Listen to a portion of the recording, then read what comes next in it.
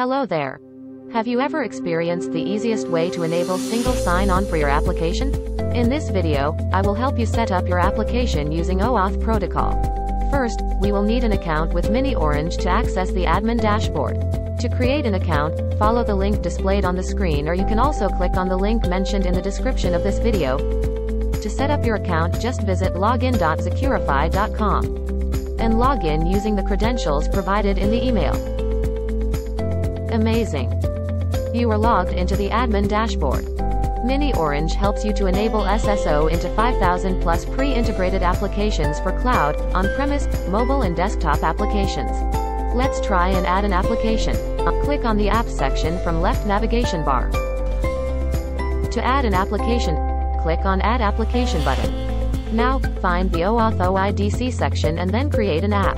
Here, you can search for your application from the list. If your application is not found, search for OAuth2 OpenID Connect app, and you can set up your app via custom OAuth2 OpenID Connect app.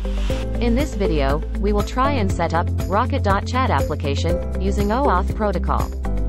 So, let's search for Rocket.chat application in the search bar.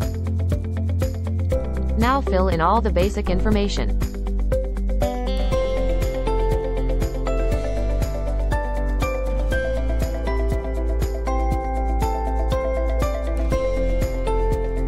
Select Login Method from the drop-down.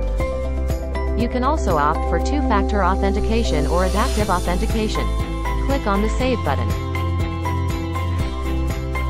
Your app is configured successfully. Amazing work, guys! Now you know how to set up an OAuth application using miniOrange dashboard. Thank you for watching this video.